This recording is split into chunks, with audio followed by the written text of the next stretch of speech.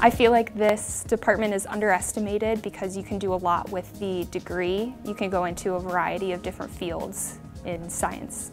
I actually just accepted a position at St. Jude Children's Research Hospital. I got the job because I have been doing my degree here in computational science and then also working with one of the professors here in the department for the last 2 years in his genetics lab, and I think that that's a huge influence on why I was able to get the job in the first place.